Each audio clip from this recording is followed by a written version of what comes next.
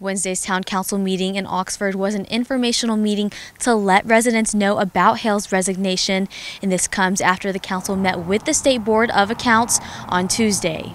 Attorneys from both sides met Tuesday to discuss next steps, including the resignation of Hale. Council President Rusty Hoax says that's all the information he has at the moment.